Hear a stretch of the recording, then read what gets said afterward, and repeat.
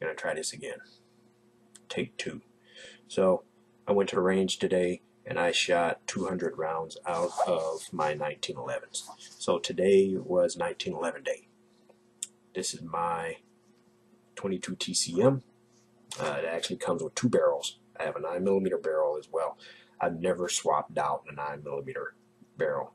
I've always shot 22 TCM out of this. So I shot 100 rounds of this today, and specifically I shot not just 22 TCM, I shot 22 TCM 9R.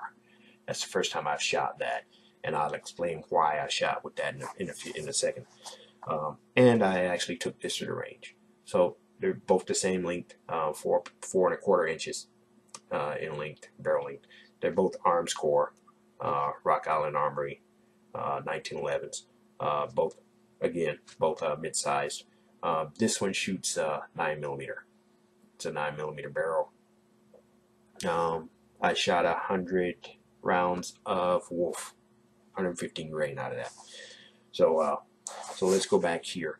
So why did I use 9R instead of regular 22 TCM? Because I have one magazine that'll fit the 22 TCM ammo, the regular 22 TCM ammo.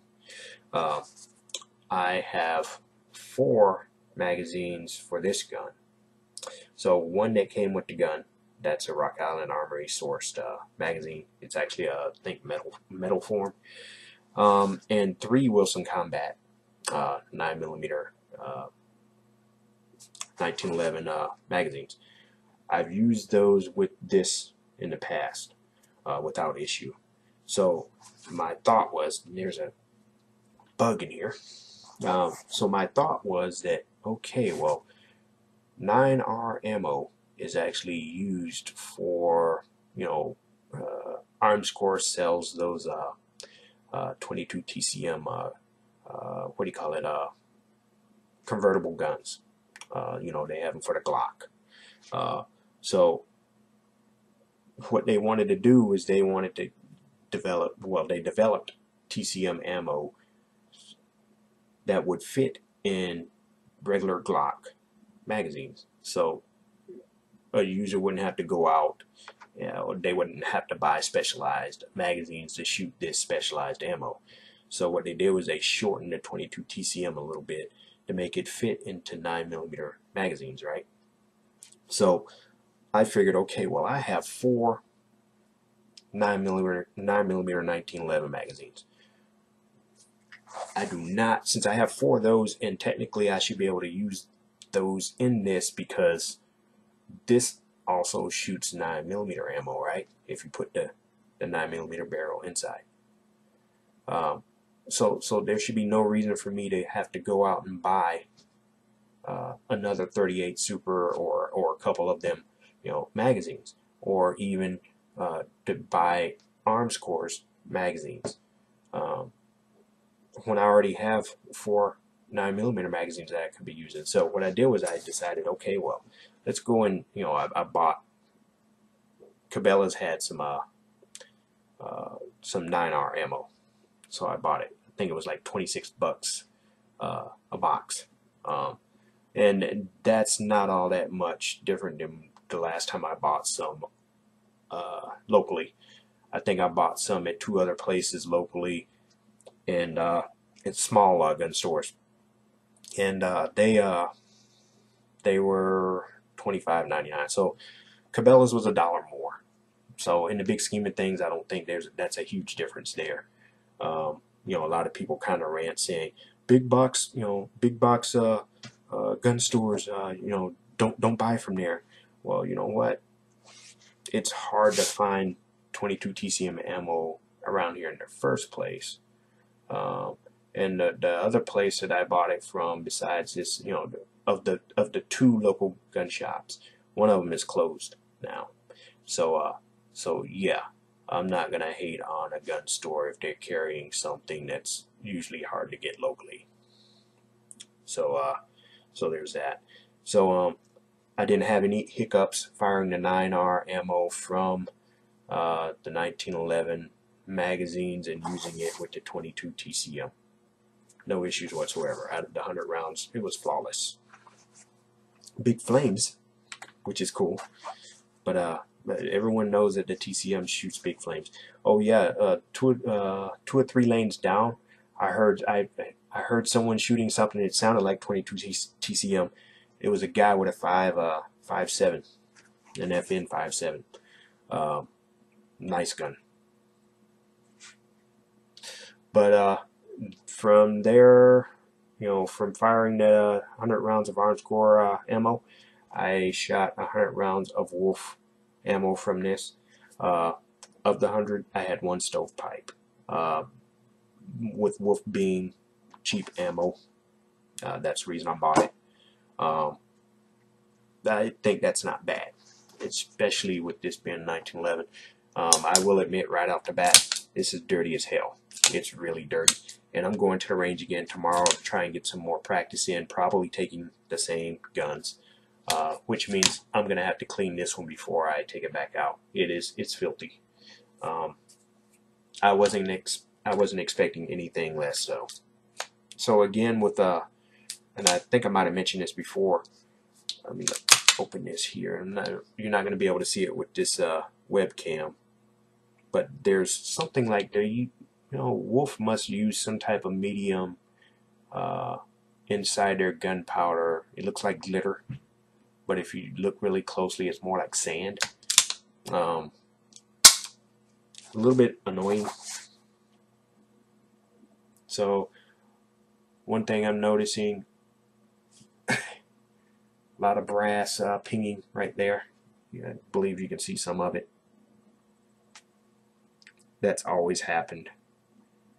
A lot of people say that means that the extractor might need to be tuned. I'm not sending this back to Arms Corps. As long as it shoots, I'm fine with it. It wasn't beating me in the head or anything like that. Now, the Wolf, I took a couple to the head.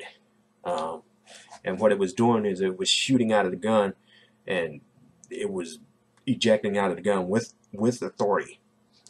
And bouncing off of the booth and coming back and hitting me in the head to the point of where I actually went to my bag and grabbed a hat. Technically, well, I usually put on hats anyways because I got burned here because hot brass came and stuck between my glasses and my head. And talk about hot. Yeah, that shit was burning and I could not get my glasses off fast enough. I almost flung them off just to get that hot metal off of me. And of course it left a big blister and everything and whatever. But so I shot 200 rounds between both guns and only had one stovepipe.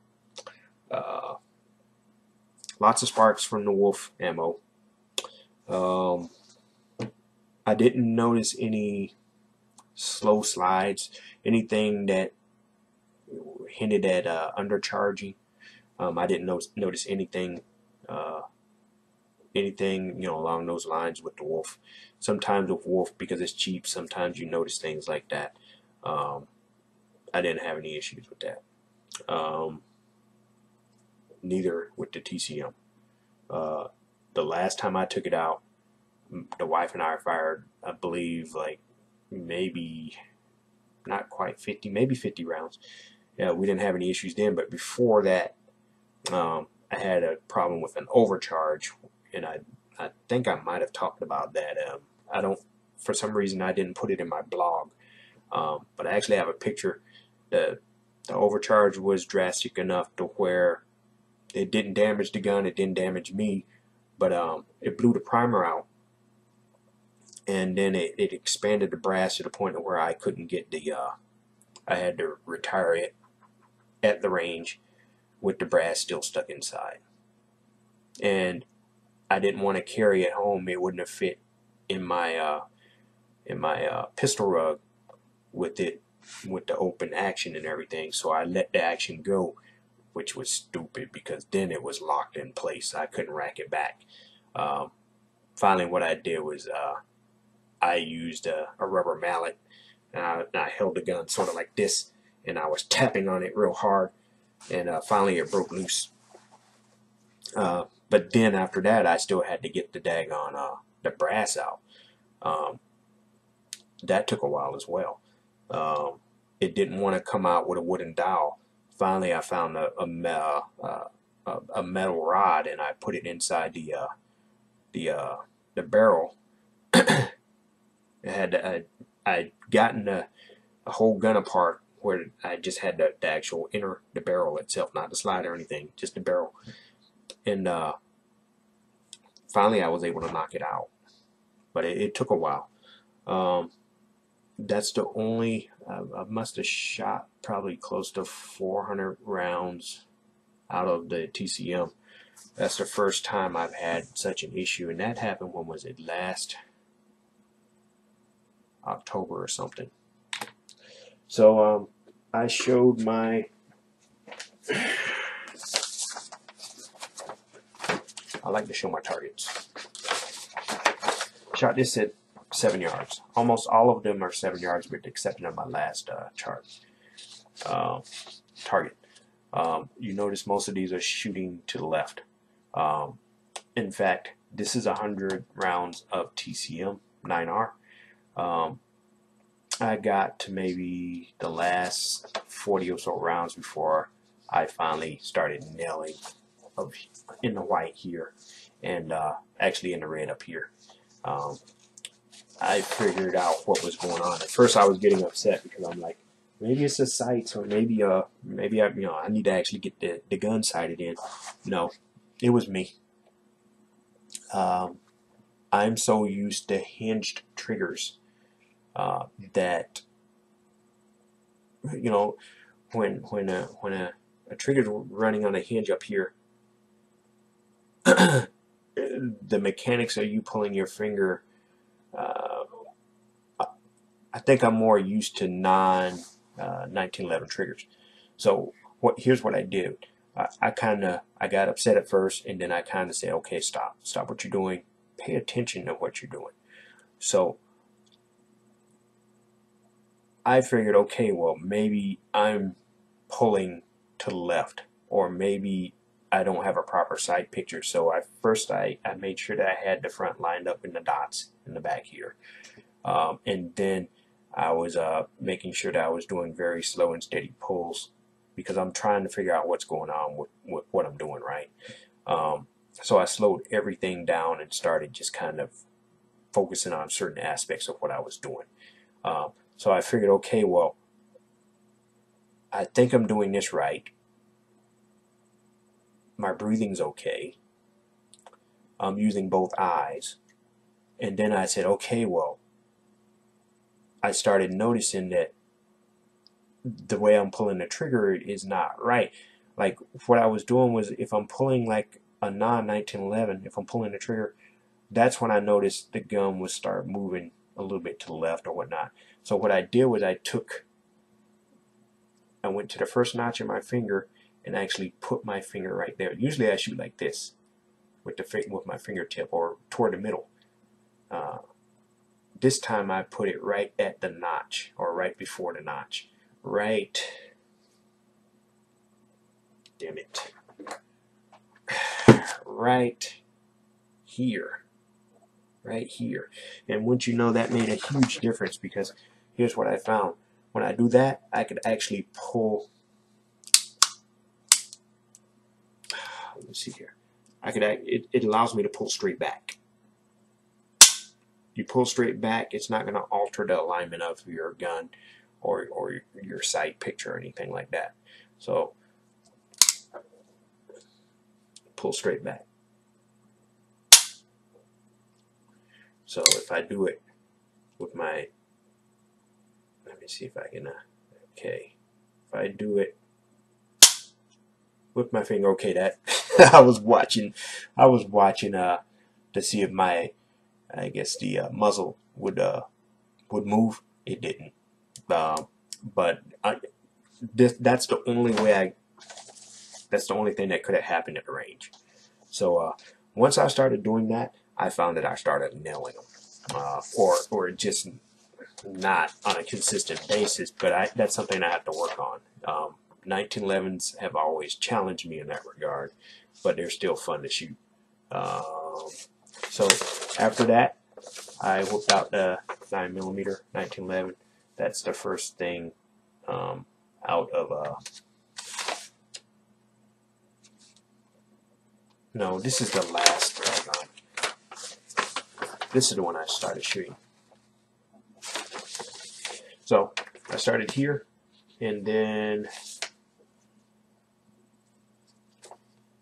went here, here, here, and here. And if you notice, they're all very good. So I'm not hitting where I want, and this is at 10 yards. So I actually moved out. So my very first shot was in the red. So and by that time I kind of had in my mind, okay, well, I need to pull straight back, and I nailed the red in the very first shot. And of course, after that, I started kind of scatterbrain. There's actually two there. So I started kind of scattering out. They're not really all that far from each other.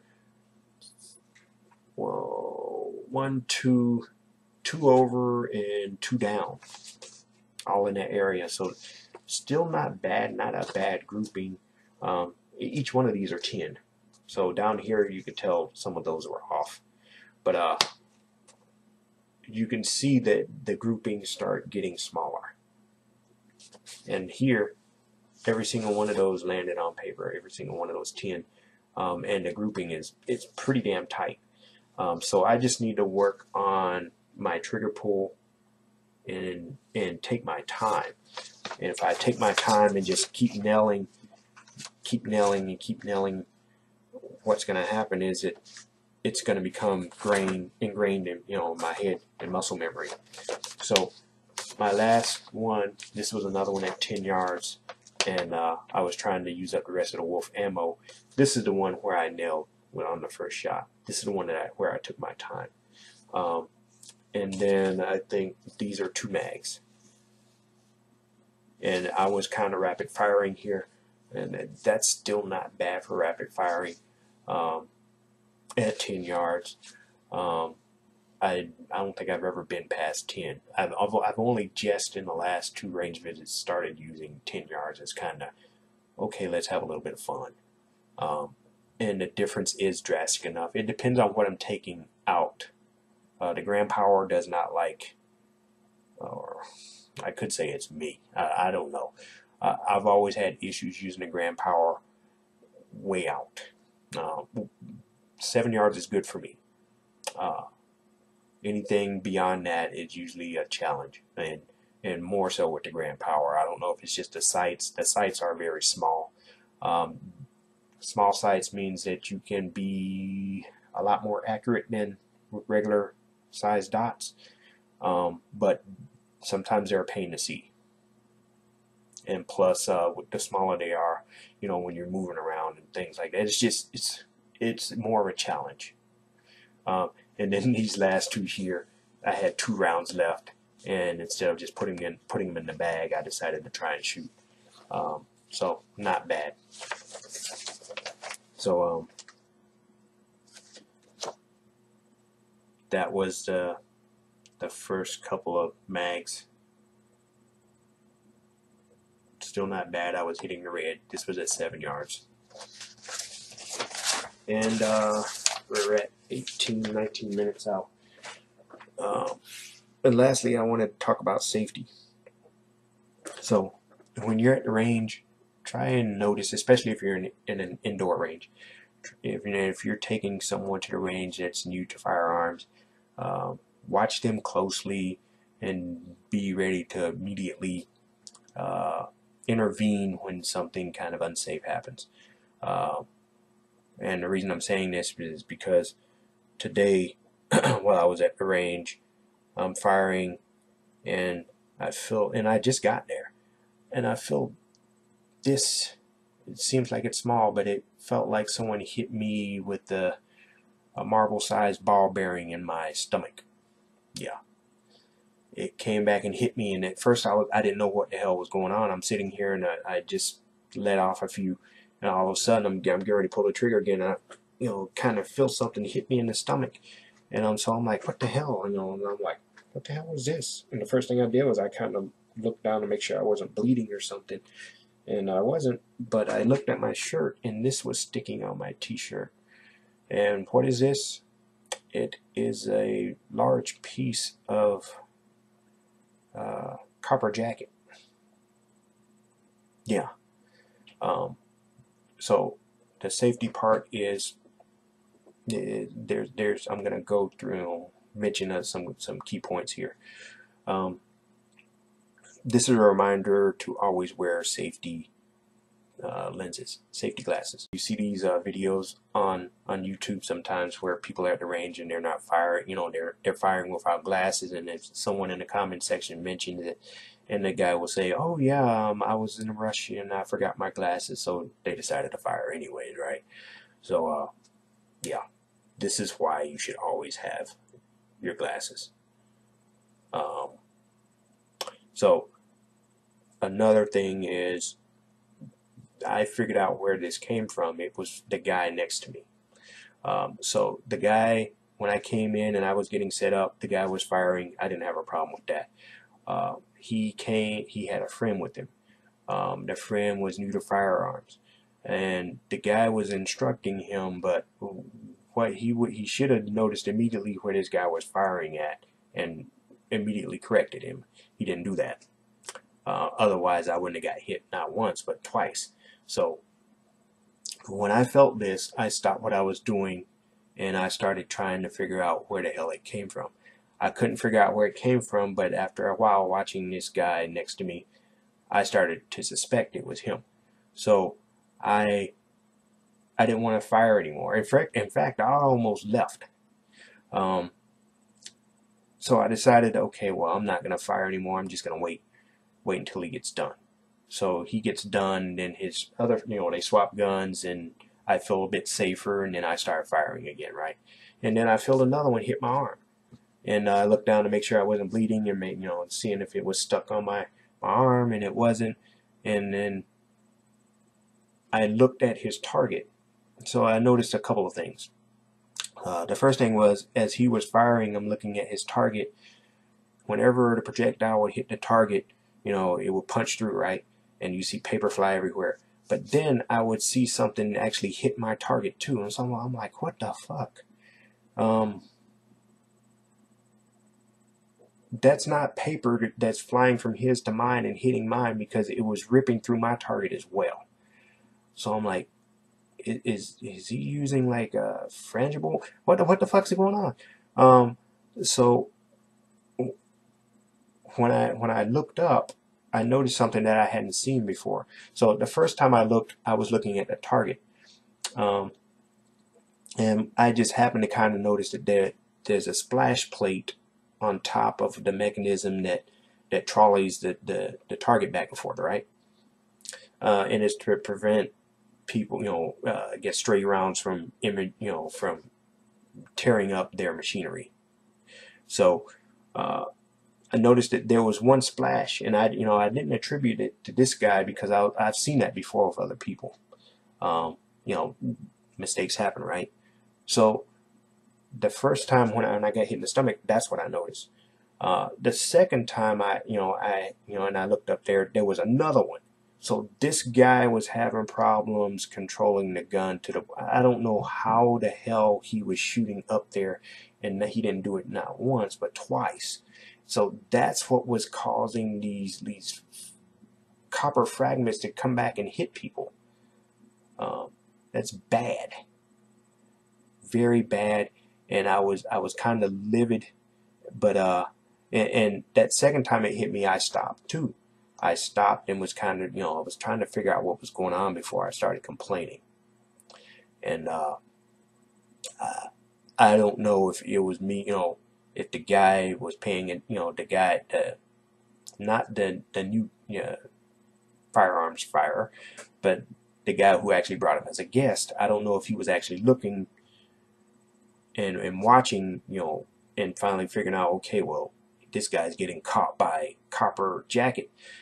Because what happened was, I was getting ready to complain, and then they were gone. They started packing up. So I don't know if he kind of noticed and said, you know what, it's time to go.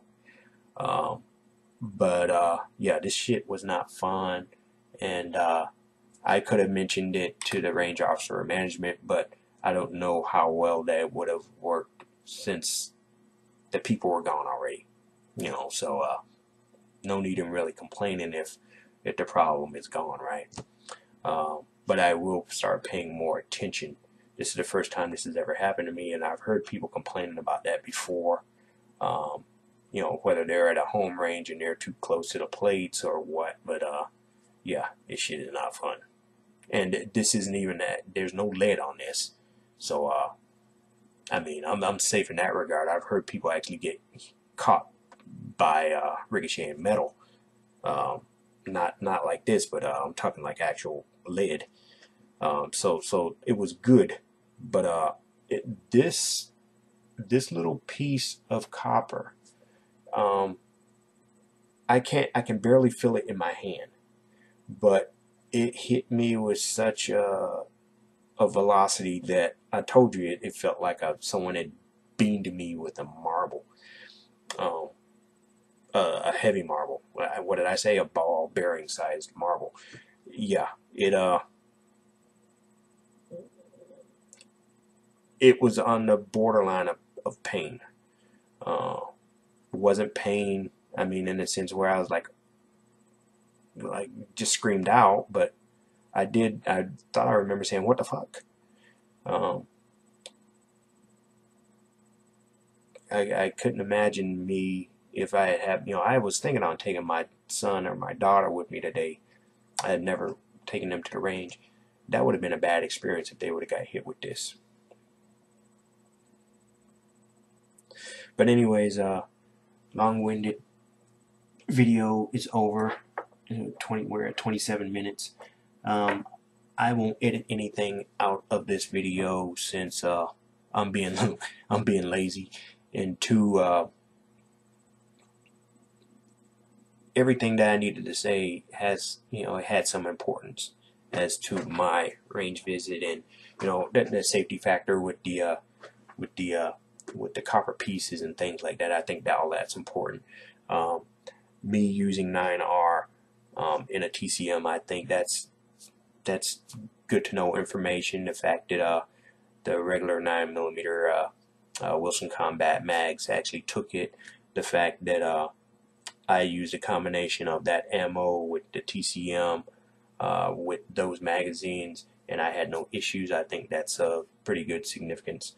And the fact that this Rock Island shot 100 rounds of Wolf without an issue, well, with the exception of that one stovepipe. No choking, no failures to feed, no failures to fire, no failures to return the battery, nothing like that. It's good. So it was a good day, and I have some cleaning to do. All right. Bye-bye.